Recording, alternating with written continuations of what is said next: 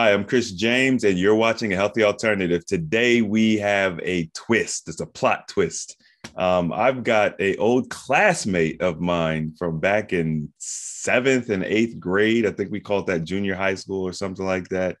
But we kind of reconnected on Facebook a little while ago, and I found out that she was into some sort of health and wellness. So we're going to find out exactly, what she's been up to the past 20 years or something, and find out what she's got going on. So stay tuned. It's going to be fun. We're missing a piece of the puzzle. You start getting healthy and you just become a better person. We need to start focusing more on the individual.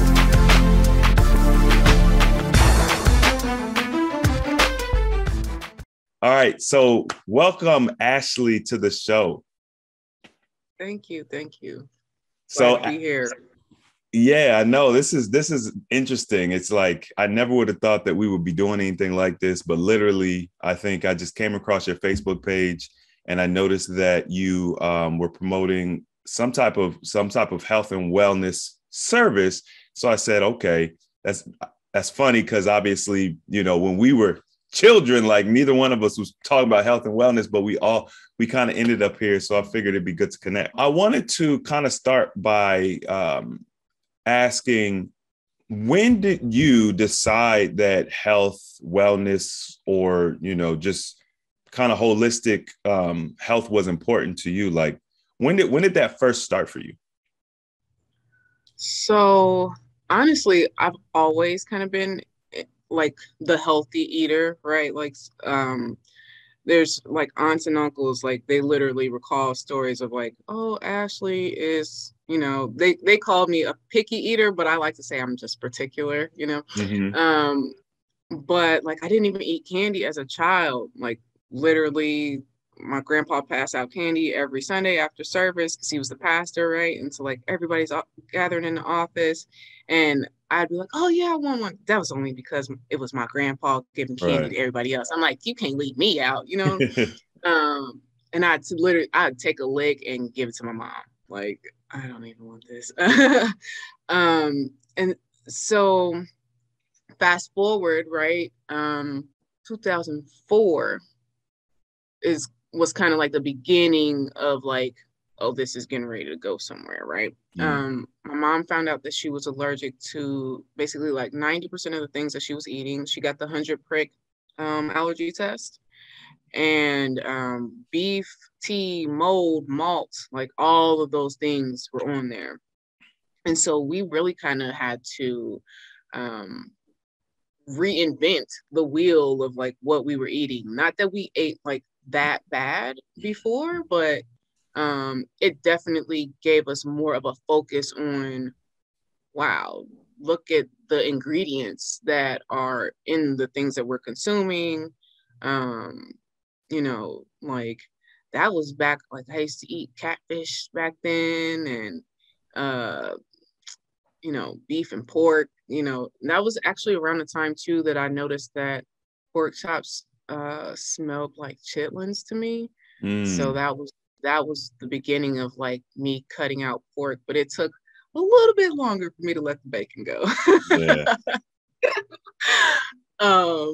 So that, and then about 2000, was it 2011 was when I went to culinary school. And within going to culinary school is when I really kind of explored more of the health and wellness. Now, like even in between that time, I still was always kind of more cognizant of like eating healthy. I've always loved fruits and vegetables and stuff like that. Like my nickname from one of my uncles was strawberry shortcake, because I like, you got some strawberries, I'm happy, Yeah. like I don't need much.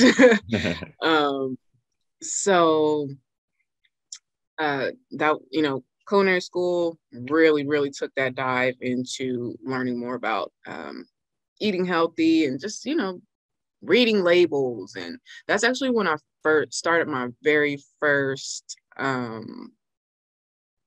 my very first health focused business was in 2007 but it was just like turkey burgers. Um, like, but it was like, it had like tomatoes and, like fresh ingredients and stuff like that. And I remember getting so much backlash. So actually, I thought like, oh, health professionals like that, these are the people that I should promote to. And like, I could just deliver lunch to them every day. And I had nurses and doctors asking me like, where's the collard greens and the fat back and the BS, you know what I'm Yeah, saying? I yeah, was like, what the crap? Like, yeah. but what? Oh, I was so confused. Like, I mean, I understand it now. Like, I Right. understand, like, it's not the healthcare system is not meant for actually sustaining Healthcare. health. Yeah, it's not about health. Yeah. Like, actually, nurses are some of the most overweight people that you're going to find. Just in my experience, I'm not putting that on everyone. Um, but yeah, so fast forward 2010, 11 in culinary school. And so that's when I started I started label reading and grocery shopping and catering and things of that nature as a business. And so just as time has progressed, I've just gotten deeper and deeper into it. I tried out veganism for a little while. And I still like to have vegan meals throughout the Mm-hmm. week or whatever, but it's just not an entire lifestyle for me. I still own some beeswax that I purchased years ago for like I like to I got to get back to it, but I do like to make like deodorants and chapstick and stuff like that. So yeah, so That's interesting that you say that you've always kind of been the health oriented person. So um I would look at it as just really being in touch with how we're supposed to eat. Like, we're not supposed to eat candy. It's so weird to hear that a child didn't really like candy, because typically you get that sensory overload. It's really hard not to eat candy.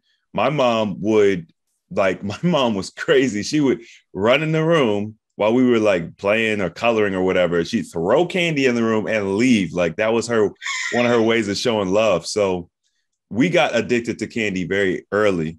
And that was something that I had to break later on in life.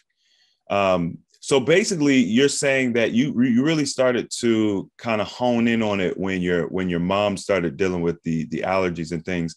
Did you were you all able to successfully, aid her in transitioning to something new, or what kind of ended up happening with that? when she got the allergy test, right? And they were like, oh, we can give you these drops and you can still eat all of this stuff that you're allergic to, or you can just eliminate everything that you're allergic to and just kind of see how that goes. And like I said, it was beef and tea and malt and mold, so like malt is in everything. It's in cereal, it's in dressings, it's in alcohol, everything. So she cut out everything and she lost 6 pounds in a week. And so, yeah. So just from that alone, we were just like, oh, there's something to Something to this. this, You know what I'm yeah. saying? Like, there's something to this. So that's actually one of the things that when I talk to people about health and wellness, I'm like, so do you know if talk about their allergies, if they're allergic to anything, and if they have never had an allergy test, then I always implore them, like, yeah, go get allergy tested, because it can definitely open up some doors and help you to release, because allergies, like if you're allergic to something, it actually ends up storing as fat in the body. So yeah, she ended up losing about 70 pounds. Like, Wow. oh, well, yeah, like over the summer. That was like summer 2004. So she lost like 70 pounds like over the summer, just from continuing to eliminate her allergies. And, Mm. we were already kind of on the whole eating healthy organic tip. And she was working out at that time as well. That's super helpful, actually. You're probably, I don't want to lie, but you're probably the first person who's highlighted getting allergy testing on the show. So that's a nice little takeaway, something, you know what I mean? Just kind of simple people could do to determine whether or not they're having reactions to the food. I mean, in my opinion, when I look at it at like uh, a deeper level, we're allergic to a lot of stuff, even if we don't outwardly express it. Like there's a lot of like dairy, is one of those Mm-hmm. things that people eat and consume on a regular basis, but like we're all really, our body rejects it. Like even if you're not lactose intolerant, like your body still rejects it. Mm-hmm. One of the conversations I had with one of my friends a long time ago was getting rid of dairy and how that like alleviated acne. She had Mm. acne and a lot of drainage and stuff. She got rid of dairy, went away, right? And she thought it was a seasonal allergy, but turns out it was dairy. So Right. yeah, that's a really good tip. Yeah, that mucus builds up in the body and it causes inflammation. So inflammation expresses as like acne or even swelling or, you know, all those sorts of things. Which it just causes more problems. Like mucus is like a good thing when the body uses it for a reason, but then it like Mm-hmm. builds and builds and builds and becomes its own problem. And so getting rid of the mucus is so important. Um, Mm-hmm. so what is it that caused you to want to like develop this into almost a business, right? Helping people doing the consultations.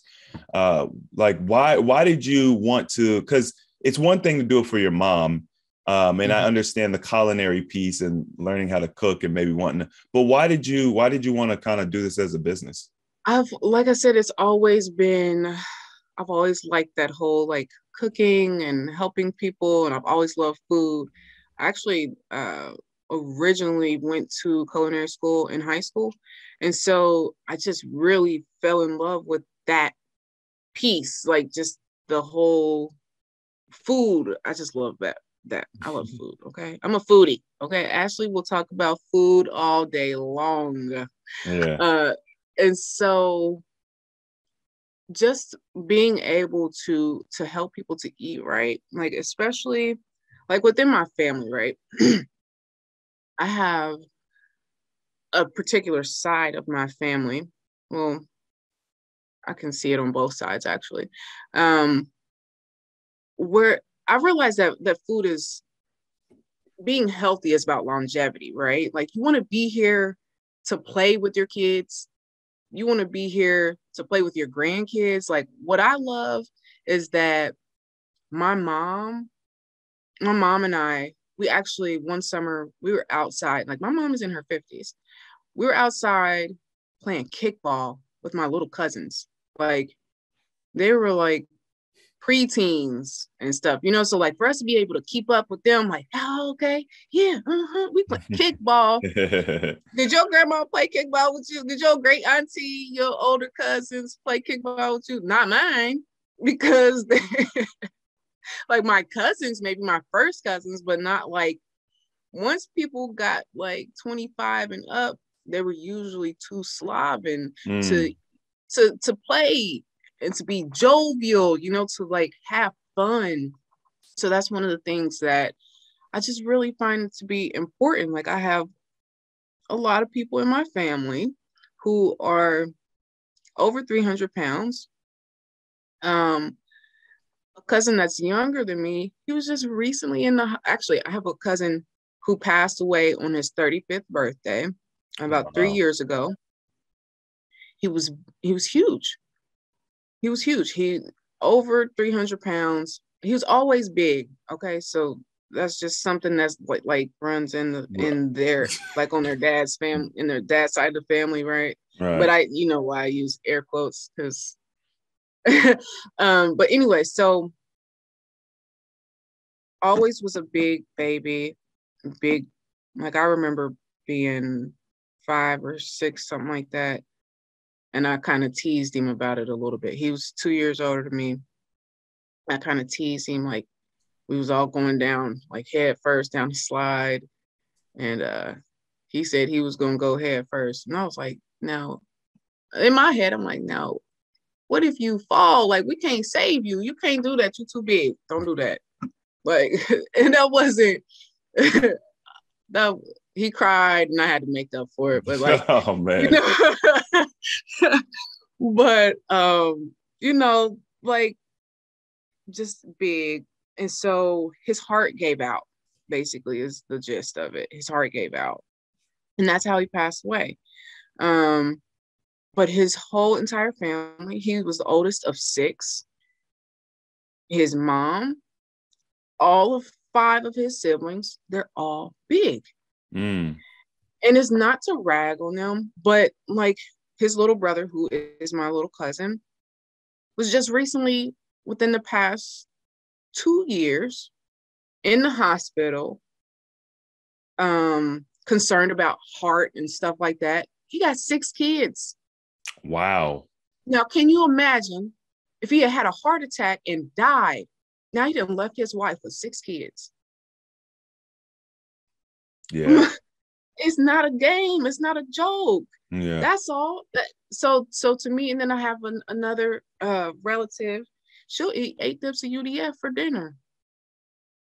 And like, for y'all who don't know, UDF is United Dairy Farmer. It's like I think it's probably the most popular ice cream in Cincinnati, in my opinion. But yes. Like if you're from Ohio and you don't know about UDF, you live under a rock. Yeah. But yeah, so just seeing how that has really affected my family, right? So like my grandpa, he spent almost the last 20 years of his life in a bed because he had a stroke, and then he was on a cane, but one day the cane got tripped up on a rug and he fell, right? Mm. So he was scared to walk after that. So then he got in a wheelchair, and then somewhere along the line, he ended up being in the bed and he never left the bed. So over 300 pounds. Think about, my grandma had to turn his butt over to take care of him, to change his diaper and to help him with the urinal and all this kind of hard work. My grandmother she's in her 80s. He only died 4 years ago, right? So she's taking care of him. She would have to get he did have some nurses and stuff that would come in and stuff, but like my cousins and my uncles were always being called on, like, hey, come help me with daddy, come help me with grandpa. And nobody really wanted to do it. Like, of course not. Nobody wants to turn his heavy body over because, so just having that experience within my family, and then even seeing the drastic difference between that grandpa who passed away in a bed, right? Mm-hmm. And my other grandpa who passed away while working, literally while working. Like he was probably, I remember him being the same size. He got smaller, if anything, as he got older, because he was in his, granddad was 91. But literally working, like blowtorch, ember popped, he caught on fire. Ooh. And the healing process is actually what killed him, is because he was in his 90s, so just looking at that drastic difference of, you can live to 80, I think it was 84, 85, and be in a bed, or you can live to 90 plus and still be pushing it, right. Like not to say that there was, like, because he did have like a couple hip replacements or something like that, and he did develop diabetes along the way, but still drastic drastic quality of life, right?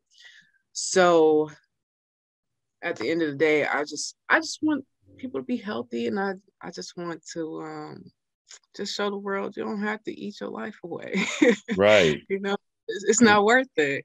And you can still enjoy those things that you like. I still eat a piece of fried chicken every now and then. I mean, like, it's not the greatest to eat because actually I was watching Dame Dash the other day and he made me feel like crap about eating chicken. Do you hear me? Really? Yes. He started talking about fecal matter and stuff. I was like, she did. Like, I like but Dame Dash, man. He's me too. I think that he's probably, you know what I'm saying? He's a big personality, right? Maybe not everybody's cup of tea, but I think he's got a good heart. And I wanted to ask you, well, you said that the weight runs in the family. Like, tell me more. Because there's a lot of people who think that weight runs in the family, or heart disease runs in the family, which might be true for them, or diabetes runs in the family. Tell me more about your thoughts about when stuff like that runs in a family. So look, you want the Ashley question. So no, the problem is no one runs in your family. Okay. All That's right. that's really the bottom line, okay? But there are there may be a few genetic predispositions, right? But at the same time, it's really, I look at it the same way I look at traumas, right? Like, there, the reality of it is your family has eaten the same for how many years, right? Like, everybody eat fried chicken, everybody eat fat back collard greens, extra butter, extra oil, deep fried everything. And so that's what causes high blood pressure, high cholesterol, with stress additionally, right? Hmm. Because I do know some people who have high blood pressure and they're in shape, you know. It's just, so his is more from stress. But the in terms of, for the most part, when it comes to like food related things, like all of that kind of stuff, diabetes, a lot of it is really diet driven. And when I say diet, I'm not saying, oh, what's the fad diets like Uh, keto. there's a lot. The carnivore diet, Jenny Yeah, Craig, Weight Watchers, yeah, Slim yeah. Fast. That's not what I'm talking about. The way you eat is your diet, right? It's your lifestyle diet. And when it's packed with high fats, high sugars, um, any of those, if everything you eat has an ingredient, that's the cause That's of the problem. high blood pressure. Yeah, all of Yeah. this stuff. It ain't really that it runs in your family. Your family just, nobody ever took the time to see what it was that they were eating that was causing these conditions. And so we're at the point now where like more and more people are cognizant, but there are still a lot of people who just really, like, they don't care. Or they just, they, like, I have relatives that will say, where's the fat people food? Like, when they come over my house, where's the fat people food? Ah, Well, I'm not fat, so you're not gonna find that here. right. We don't have any What of that is here. that? What was it? Some honey bun snacks and stuff like that. I'm like, first of all, I got three littles, and if I have anything like that in my house, they will hunt it out. Like, it doesn't matter. I could find the highest, darkest corner, Uh-huh. and they're gonna climb up in that little corner and get it out. It's so, I'm like, man, like, There's no hiding anything from you people. Right. Yeah, I had that's something that I learned pretty early on when it's like whenever you take the time to really like look at what's going on, you see these trends in your family. I actually did a video maybe 2 weeks ago talking about conditioning, and a lot of the conditioning we get is from our parents. You know, there's this story of this little girl that goes to her mom and she's like, mom is making bacon, and she cuts the bacon in half and puts it in the pan. And the little girl's like, why do you do that, mom? And she's like, I don't know. My mom used to do it, so I do it. Maybe you need to go ask grandma. So she goes to ask the grandma, grandma, why my mom cuts her bacon in half and puts it in the pan? Why? She said, you did that. Why do you do it? I don't know, baby. I did it because my mom did it. Right. And so she's like, you need to go ask your great grandma. Goes to great grandma. And she's like, great grandma, mom and grandma do cut the bacon in half, put it in the pan. Why do y'all do that? She said, baby, I did that because the pan was too small. Right. So Right. the pan was too small to fit the whole bacon in. So she cut it in half. Duh. But the conditioning was passed on to the children they just did it just because they saw it. I was recently, talking about Q-tips. Like, where did we all get the idea to use Q-tips in our ears when they specifically say don't use Q-tips in your ears? Like, it's conditioning. You saw your mom use a Q-tip, right? So we have to pay attention to those dietary habits that we got from our parents. My family's no different. There's a lot of obesity in my family, but just in our community in general. Like, we got to be more aware. So what are some of the things that you actually do for people? Like, obviously you have some pretty unique suggestions. Like, what do you actually do? So I work with finding the best route. Like, I customize a health and wellness, I like to call it a prescription, for my clients. So first we work on mindset, right? Because we got to unpack everything. Like, why are you eating like this? Is it conditioning, right? Or is it trauma? And then, which actually kind of oftentimes coincides, right? It's like sometimes parents use food as a way of helping their child to cope with trauma. So they're conditioned to eat, to deal with it. So unpack those bags, work on mindset, and then we affirm ourselves, like, yeah, you got this, right? Like, you whatever it is, whether it's just you creating a new diet for your lifestyle, or losing weight, however you want to look at those goals for your health and wellness, and then diving into, now here are the steps. Like, so what is it that you need in particular? What precursors are you dealing with? Degenerative diseases, right? What degenerative diseases are you dealing with? Allergies, of course. I always encourage everyone to get allergy tested. And then the things that they should do, like, how much water should you personally drink, right? Not just this overall suggestion. And then, what foods should you personally eat? What fruits and vegetables do you need? What nutrients and vitamins and minerals are you personally lacking, right?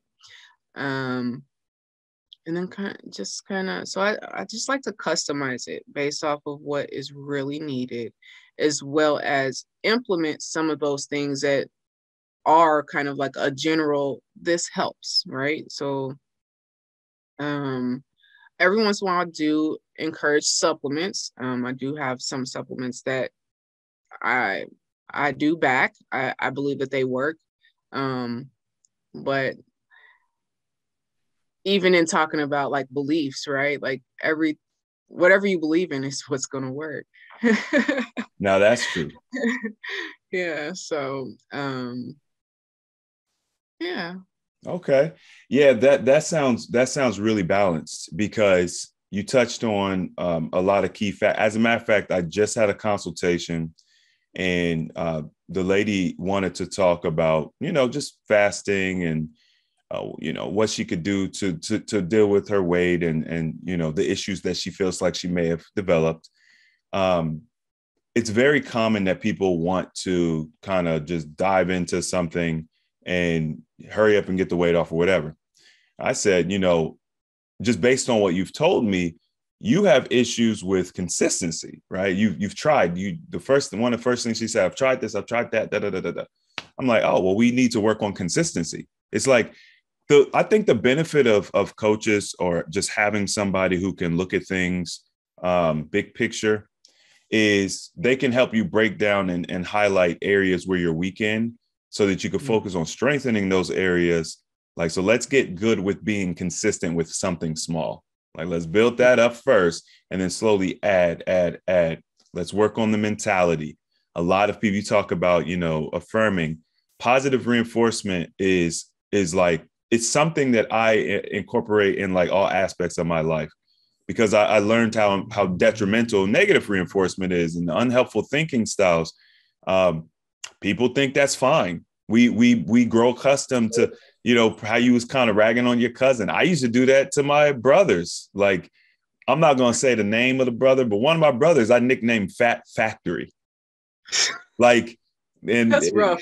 That's rough. Like, I was we were probably like, I don't know, 8, 9 or whatever. But I mean, children, Yeah. the thing about children is they don't pull punches. So if you want to get a really accurate assessment, talk to a child about something. But that's really good.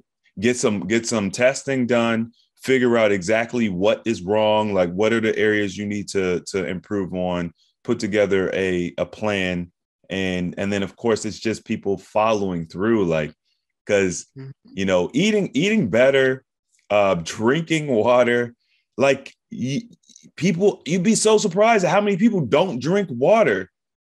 It's like, how do you, like, we are water, like that's what we're made out of, and you don't drink water and you wonder why you're sick or why nothing's working. It's like those basic things are so important. It's wild. I have the relative who eats the 8 dips of UDF, right? She doesn't like water. She's, oh, I don't drink, but your skin is dry. That's like, you know what I mean? Like, I used to have this preconception that like overweight people would be like soft and fluffy. And one day I was like leaning on her and her skin wasn't soft and fluffy. I'm like, and then it hit me like, she don't drink water. That's why. Like, Yeah. So like rubbing up against her face, like we were just kind of being cozy. I'm like, man. And suppleness comes from drinking water. Definitely. Right? Like, you can't drink soda every day, all day, and think that you're going to lose weight. All right. Or you can't think that you're going to be in any way healthy. Mm-hmm. Like, it's just not possible. It's just not possible. It's not possible. What's that stuff? Fago, all that kind of stuff. It's just junk. It's sugar. It's waste. we definitely have to be realistic, and that's one of the things that I also like to encourage people to understand out the gate. They'd be like, am I gonna have to do this forever? Da, da, da, da. I'm like, well, if you revert back to whatever habits you had previously, you'll get the same outcome. So you take that for what it is. But developing new habits, look, change is work. like growth is work. It's going to be uncomfortable. That's what it's all about. Get uncomfortable. You know what I mean? Mm-hmm. You talk about comfort food. We're all we do is eat comfort, but we're comfortable all the time. That's why we're dealing with so much disease. So getting uncomfortable is really, really important. Yeah. I wanted to before we wrap up, give you an opportunity to share like any social media, any, for people so they can reach you and, potentially schedule consultation or work with you. Yeah, so I am on Facebook as Ashley Wise, or on Instagram at the number one, Wise Ashley. So Wise is Wize. Um, and yeah, so that's really the At best two Wise ways. One. Okay, so One Wise at at Wise one Wise. Ashley. Okay, funny story.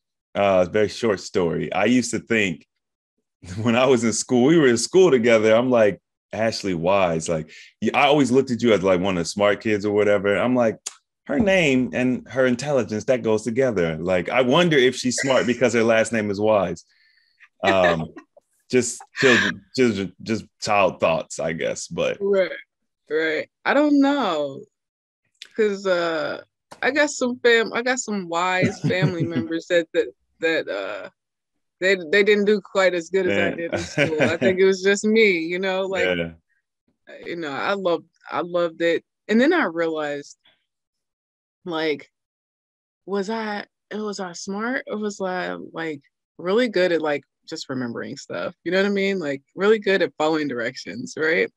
Like Yeah. I had to come to like that whole like, maybe, I mean, I'm still smart now. Don't get me wrong. I'm intelligent, all that good stuff. Okay. Right. So I'm a beast. Okay. But Okay. yeah, just one of those types of things where you just kind of think like, because school doesn't. That's a whole nother conversation. School is not quite. They taught us that it was the epitome of it all, and Right. look at how many of us look at how many of us are accomplishing major goals and even major financial milestones without some huge long doctorate's degree, right? And Mm. there are people who took all that time to get that doctorate's degree, and they're in major debt, and they're not even making half of the annual salary that they thought they would be making at this point in their career. I mean, look, call it what it is. College is a business. School is designed to create manufacture employees, right? Yep. And then when you're an employee, you're at the mercy of a job. So, whatever the job says they want to offer you. But of course, a job is a business. And all of these Mm-hmm. businesses are designed to make money. That's what businesses are for. So if Work they need to, together. right, if they need to squeeze you to get more out of you and pay you less, they'll do that if it's good business practice. Like, I mean, we really do have a lot of influence, but the problem is we're very fractured. We're arguing about politics, religion, sex. We're arguing about all these very divisive topics, so we can't really unite on anything. And so that divide and conquer. It's if we came together as a people, especially in the United States, and not necessarily had like one mind per se, but we all want to have better outcomes. And we know that this particular thing is a problem. If we all came together and was like, yo, this is a problem, this needs to change, it would change. But we're so Mm-hmm. fractured and we're so busy watching Kim and Kanye get together and break up. And you know what I mean? We're so TikTok and cats videos. We're so distracted, we can't get together to do anything. So, and it's all very intentional by those that Very. put these, yeah. But this was fun. This was fun. And I definitely hope that, people are inspired to reach out. I really like your approach to, how you do your consultations, how you work with people, because it's different, but very helpful. And I like to, what I've learned is people learn from different people. Like, people resonate with different people. So I love having different types of people with different methodologies come on with different stories, because, the base information is kind of the same. Drink more water, eat well, right? And sometimes Right. that's a little foggy about what to eat. Right. Stop practicing negative reinforcement, you know, Mhm. and it's all kind of the same. So it's really about who you resonate with, you could work with, and just get those outcomes.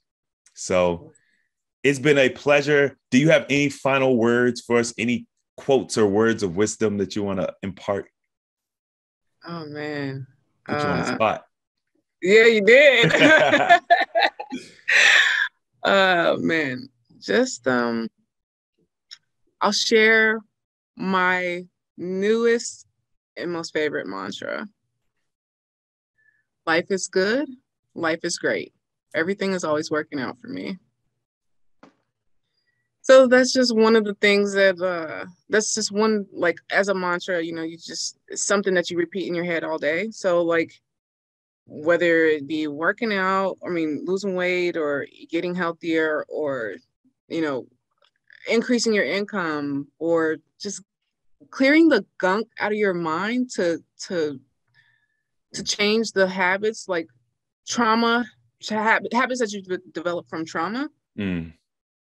Um, it's just something to like repeat in your head all day, especially when you're feeling like crappy, feeling a little gunky or whatever. It's going to instantly lift your mood. And smile, right? Smile. It always increases the vibe, Yeah. So That's actually a really good one. Smile more. A yeah. lot of people walk around with frowns on their face. I know I'll probably be frowning a lot. Well, I probably don't frown, but I'm more like just, straight face. But Resting yeah, straight face. yeah, smiling. I mean, even seeing people smile, if you think about it, you see someone smile, it automatically kind of wants you make you smile. When someone Mm-hmm. smiles at you, you have that ability too, right? And then there's this whole idea of like karma. You put out good energy, you get good energy back. Um, you never know that one smile could you. I've heard stories of people talking about how they were like on the brink of destruction and someone just smiled at them. And it was like, what am I doing? Like they just came out of it. It's just, we don't give ourselves enough credit for, how we can impact other people. But I love that, like, create a mantra for you, whatever suits the outcomes you desire, and just repeat it, because thoughts become actions, and actions help you get them outcomes. So uh, this has been fun, Ashley. I look forward Yes, it to has. Yeah, I look forward to an opportunity to keep working with you. And uh, I hope everybody enjoyed this video. We just reached the 100,000 subscribers on YouTube. So congratulations to, a healthy alternative. With that being said, like, comment, subscribe if you haven't already. And as always, the application of knowledge is power. And I'll see you all next time.